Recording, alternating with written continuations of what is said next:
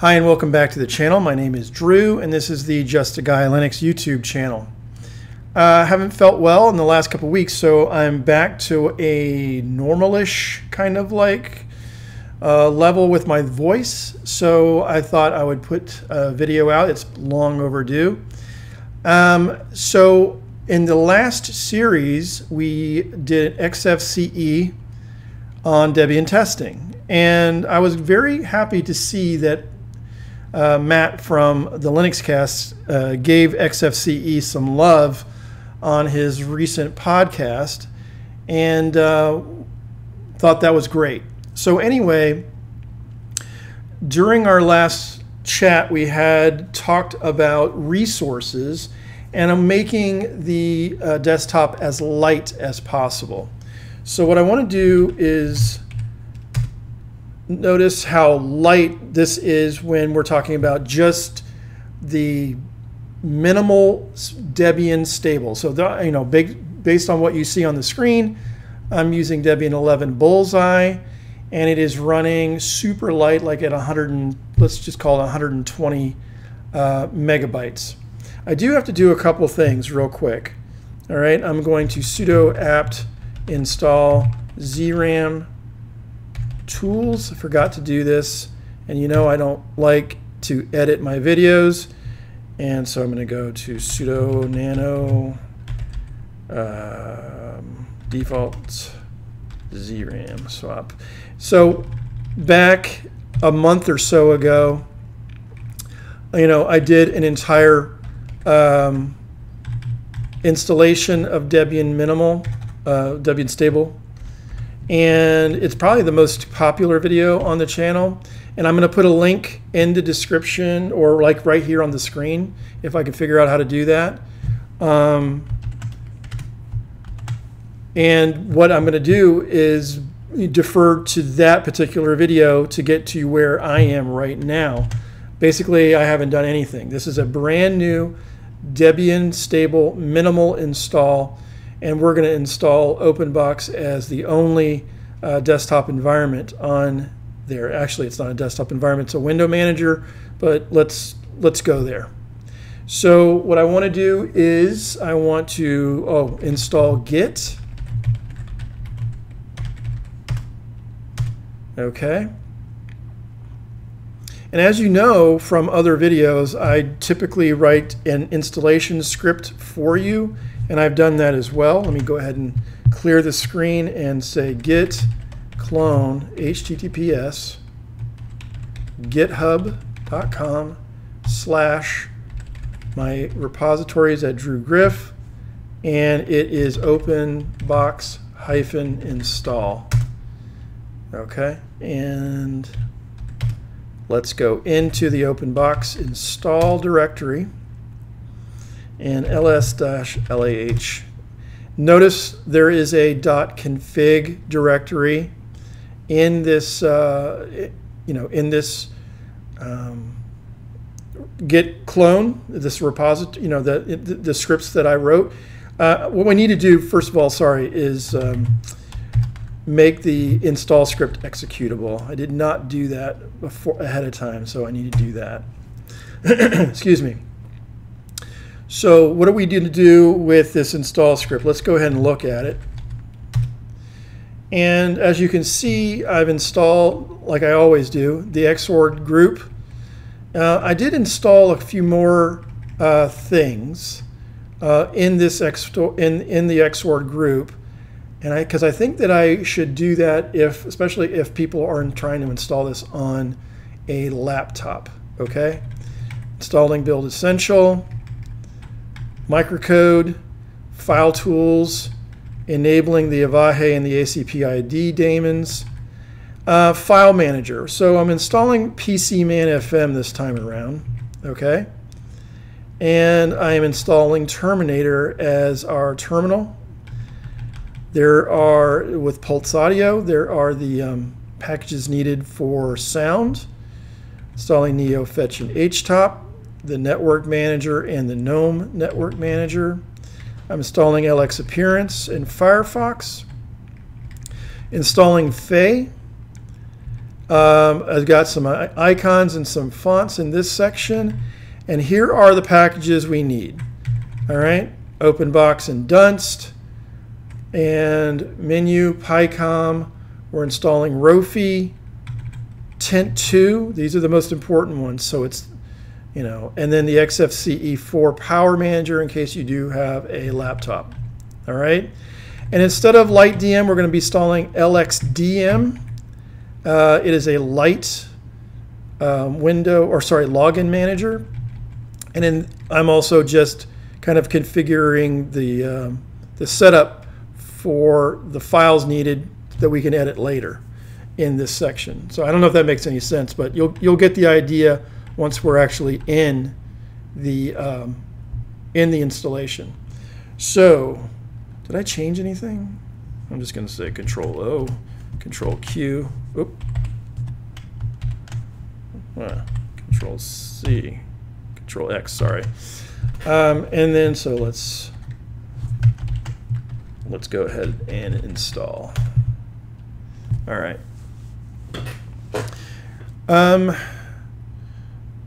So I'm thinking, you know, with how light the build is when you have nothing on it, that we may be able to get away with maybe 250 meg of RAM.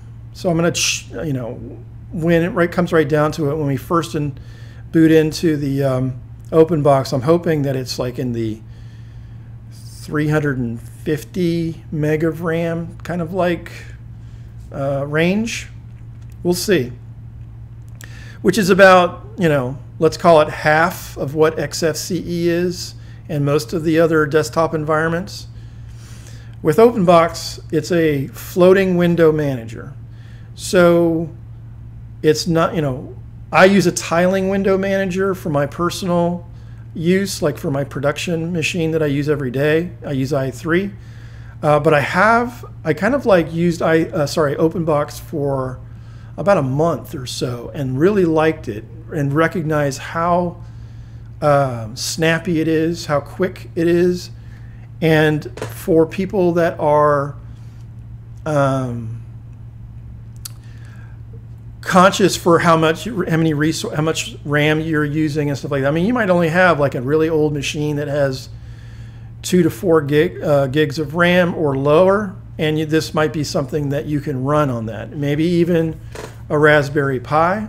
Not sure. I've never tried that before, but we're going to give this a shot and probably use the Openbox for 2-3 videos, and this being the first one. I don't think we're going to get very far on this particular video because I can already feel my my voice waning. So let me, while this is running, let me get a drink of water.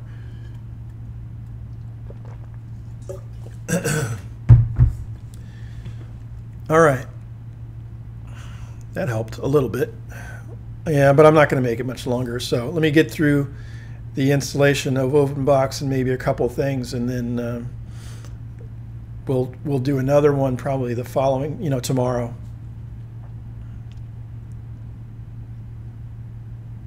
Yeah, I'm going to apologize for not sounding like myself.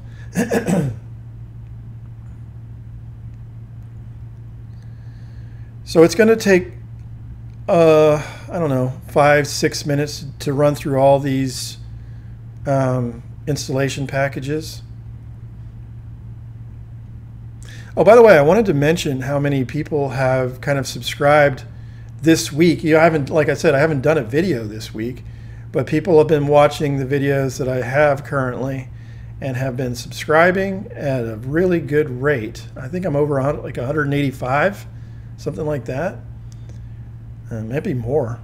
I'm not going to look right now, but you know, thank you.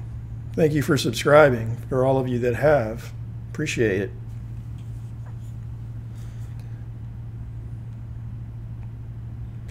All right, well, there went the Pulse Audio group.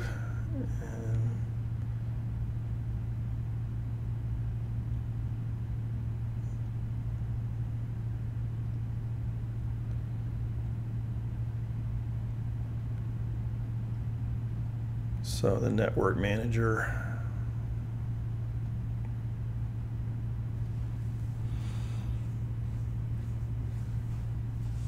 I don't know why I chose to kind of use Debian Stable again rather than Debian testing. I just kind of thought that if we're going to do something try to be as light as possible, I'm not sure what the better option would have been. But since I know this works, I think that maybe this is just my choice basically right now. I thought that it was probably the better choice of the two. Because Openbox could be a little twitchy.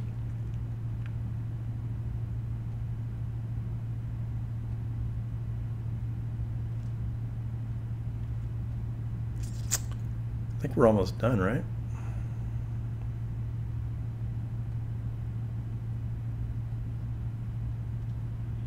Oh yeah, there's the LXDM. Okay. So once this clears, it's just, I think it's going to install or not install, but it's going to run 2 commands and then we're done. Right. Okay. So very well. Let's go ahead and sudo reboot.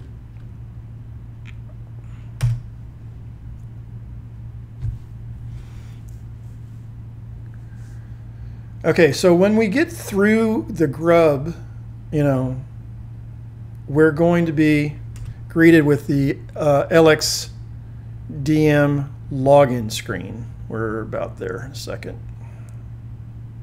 There you go.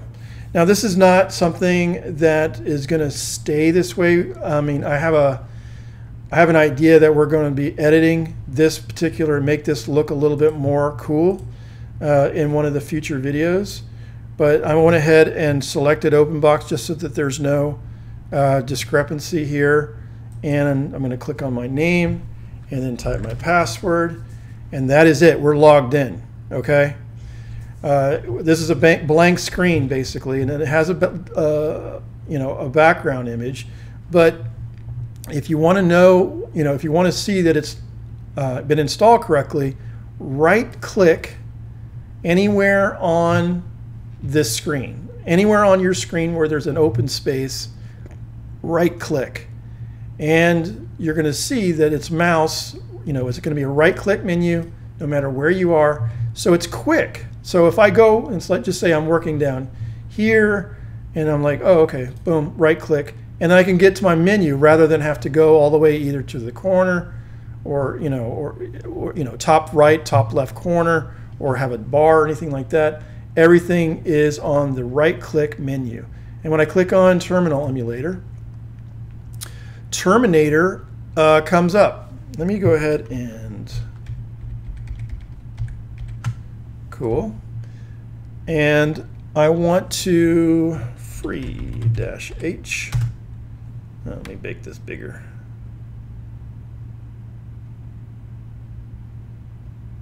Ooh, I'm not good at this, am I? There we go. How about that? So 330 plus 23. So it's about 350, right? Let me type neofetch. 368. All right. Well, it's still like half of what XFCE is. Let me go ahead and do a couple things though while I'm doing this. Okay. I'm going to go into the terminal preferences and profiles, and I'm going to take off the show title bar. I want my cursor to be, underline. I want disable the scrolling, and I want Cascadia code regular. Does it have a regular? Cascadia code, let's call it light, and say select. And ls, I don't know if that's right or not, but let's go ahead with that for now. Okay, so what I want to do is I want to show you that the right menu has just about everything in it. There's Firefox if you would, but you don't have to, because the default web browser is Firefox for right now. Okay, so if I click on that, Firefox will definitely come up. And if I right click over here, I can go to System and Tint 2. There's all the stuff that you are looking for is on the right click menu. Okay, so what I want to do first is notice that there's no bar. Okay, and that's because we haven't told it to show a bar yet. All right, and so I want to go and look at my utilities and file manager, and there is the file manager. I'm going to go ahead and close this and get this out of the way. Okay, I'm going to write, and I'm going to go ahead actually to preferences. For those of you who haven't used PCMan FM, it's really great, very light. I'm going to go to detailed list. I'm going to layout. I personally don't like the trash can. It's just, I don't know that I want applications, but I'll leave it in. I'll leave it in for now. Devices and network are good. And let's close that and let's show the hidden files. Okay. And just to make things easier, I'm going to move a bunch of stuff to the bookmarks section. So I'm going to say to the .config, I'm going to add to the bookmarks, downloads and documents, and Openbox install, and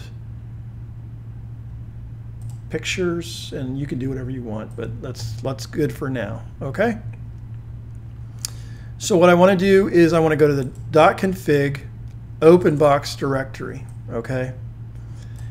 Now I want to go to the auto start. I don't actually have a text editor, do I? So let's do this. Let me go to terminal and say sudo apt. I can do this like in nano or micro. Let's do it in micro. How about that? But let's also do it in Genie. So micro and Genie, I'm installing both of them right now. Okay.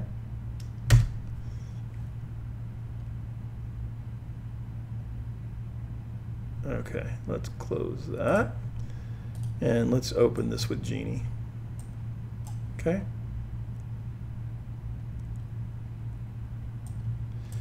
All right, now I don't need anything here. So I'm going to just take basically auto start. Notice everything is commented. Okay. So let's basically take all the lines out except these are the things that are run when an Openbox X session is started. Okay. Let's make another space. Let's go down and say compositor. All right. And we're going to say PyCom is going to be our compositor. And I want to space and hit the ampersand so that it knows that so that it doesn't stop. It continues. Okay. And I'm going to go to, and let's call this notifications. And we installed Dunst. Okay. So we're going to start Dunst when we start up, and we need the ampersand. Okay. And we're going to go to, let's say wallpaper. Okay, while we're here, all right, let's keep this open. We went to the Openbox install. I want to use this wallpaper for this example. So I'm going to go ahead and copy this, and I'm going to put this in the pictures directory, okay? Paste. Okay. So when I do wallpaper, I'm going to go wallpaper, and I'm going to use, we installed Fay, so we're going to go Fay, and then --bg hyphen fill, okay, and we're going to use the tilde and pictures, and we're going to wallpaper .png. Okay. Oh, and we need a ampersand after that too. So ampersand here. Good. And let's go. We're going to open up a panel so that we're not, because I know most people use panels. And we're going to start it by doing, this is like a, not just a panel, but it's a panel task bar sys_tray clock battery, so on. Okay, and we're going to use we're going to say tint2. We installed that during our build and hit ampersand, and we're going to put the volume in the taskbar. So we need to do the volume icon, and to do that it's twitchy, so you need to sleep excuse me, for 10 seconds, and then let's open volume icon, and let's close paren and hit ampersand. And the last thing I want to do is do network manager, and we're going to use the nm-applet and ampersand. All right, and I'm going to go ahead and save that. Okay, and I'm going to go ahead and close everything. And let's, while we're here, let's go ahead to terminal and just say sudo reboot. Okay. So I think we're gonna I don't think I have enough voice for the rest of this. So we're gonna close it after, hopefully, if this works. If it doesn't work, then we're gonna stop and fix it, and then we're gonna make sure that it does work. And we're gonna move on to the next thing. So I'm gonna hit log in. Oh, and there's everything. So basically, the only thing that I'm going to be missing, and that's going to be in a few seconds, is the volume icon, and that should show up in a second. There it is.